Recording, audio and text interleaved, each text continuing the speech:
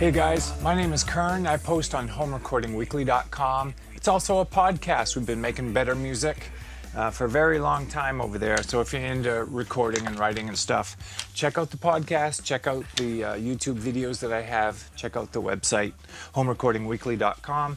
Guys, this is the new Holeyboard, the M3. This is the wide version. It comes in many versions. I'll tell you all about them. And they're made by Chemistry Design Werks. I'm gonna have all of the links to Chemistry Design Werks, to my last review and everything in the description below in this video. And I'll be putting links up to a video that I made for the original series of the Holeyboard that I had. This is the new design. They've added color, and I think the colors are fantastic. I know there's blue, yellows, there's some reds, all kinds of cool colors. Like I said, this is the wide version. The new versions, they've changed the types of wood that they use. They're still just as rugged. They're just thinner than the old versions. The plywood is a stronger grade, I think, but it's a short, since it's stronger, it doesn't have to be as bulky and as heavy. And as you can see, they've added color. Now, this is the wide. They come in amp top, standard, wide, and the big kahuna. I can't imagine needing a bigger board than the one that I have here, but they have a size bigger. So this top piece right here, as you can see, it's a top layer that's risen. It has aluminum feet. This top one alone is called the amp top. And it's great for singers or keyboard players that have pedals, maybe 4 to 6 pedals, something like that. You can have just the amp top. But this piece can be secured on the right-hand side, on the left-hand side, or in the center. So you can have room for volume pedals, expression pedals, or wah pedals on both sides, on one side, whatever. So the M3 is the new boards from ChemistryDesignWorks.com. I think they're killer. I've been using Holeyboards for years now. I started out with the first series they came out with. I thought they were fantastic, but I keep upgrading the size. So let me stop here and tell you that I'm a neat freak. When it comes to my gear and my pedals, I got to have everything just right, and I don't like cables running everywhere. I put this together, I don't know, a week ago, maybe, the pedals on the board. So not everything is nailed down and zipped out of sight yet, but it's going to look pretty much like this, but the cabling won't be as loosey-goosey when I'm done. I don't like that. I want you to know that's why I like the Holeyboards. You can route almost everything under the board, and as you can see, what makes the Holeyboards so special is your pedals are held on by zip ties. At first, I was like, well, why would you want to do that? That doesn't make much sense to me. But who wants to put Velcro on their pedals? You can never get it fully off. It's nasty putting Velcro on your pedals. The paint comes off, and you can never fully get the residue off.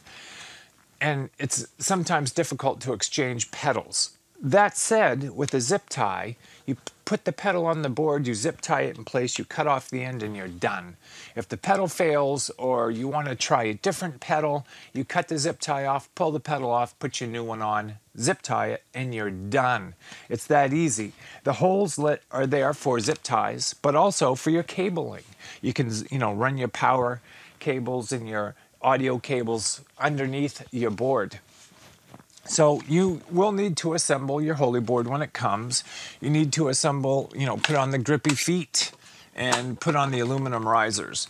So this thing that's banging around is the plug-in for my power supply. I have the power supply mounted underneath here, and I have the plug-in just sitting here because when I get to a show, I just undo this bread tie and I plug in my board and everything is ready to go. Now, the reason I like the levels, and it's a brilliant idea to have this. I know the flat ones are cool too. The flat style of pedal boards is cool too. But like I said in my last review, and I'm going to put the link to that review in this video. Hopefully I can overlay that here. If you want to check it out.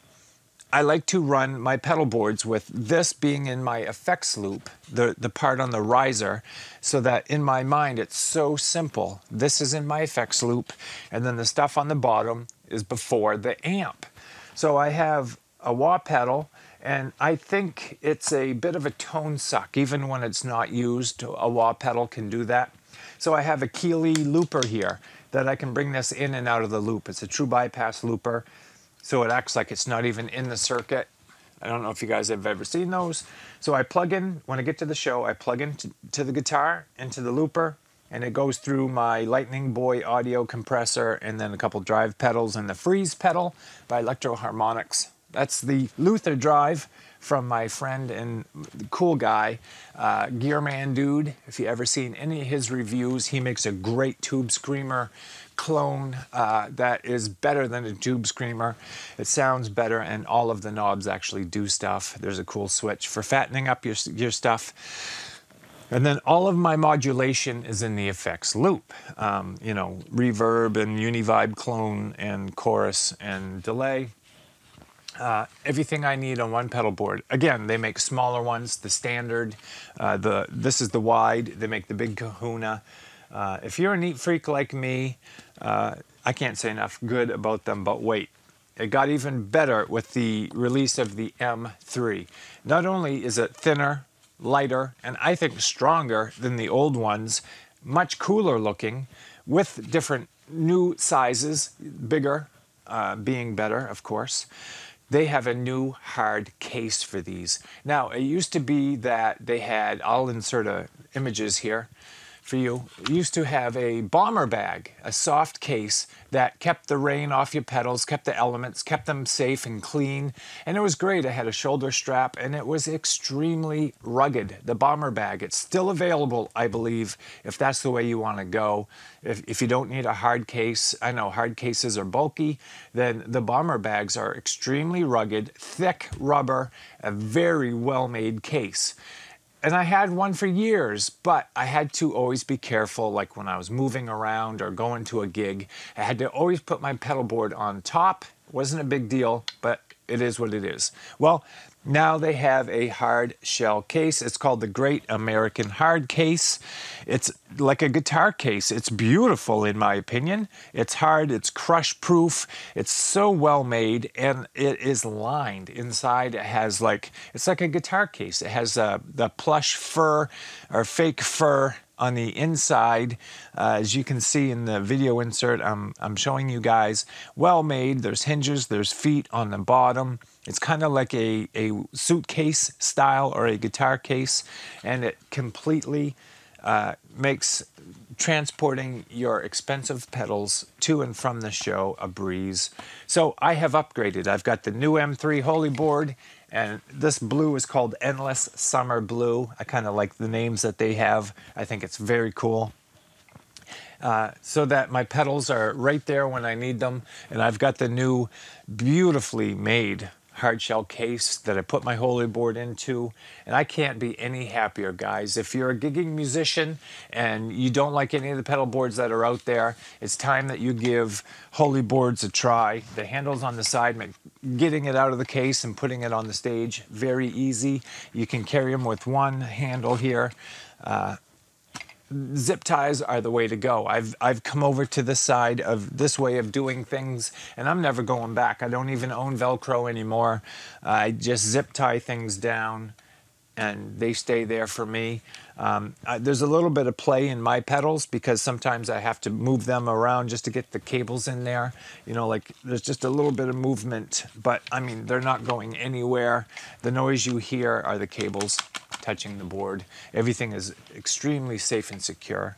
If anything malfunctions, one snip, I can pull the pedal off, take it out of the circuit, replace it with another pedal, zip tie it in. If I want to experiment with pedals, I can do it in a second. If someone says, hey, check this pedal out, I can literally put it down on my board with a zip strip and I'm done. It's on there.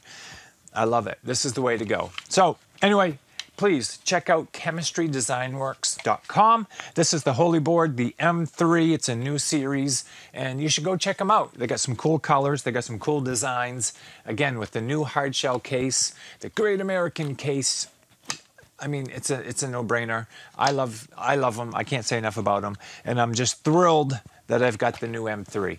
Thanks for your time, guys. I hope this review helps. And again, there's a longer, lengthier review maybe for the old Holeyboards. You can see the progression. You can see what the old ones look like. I don't think they're available anymore, but it gives you an idea of how far they've come and how cool they are now, especially with the new case. I'm thrilled, and my gigs are better because of it.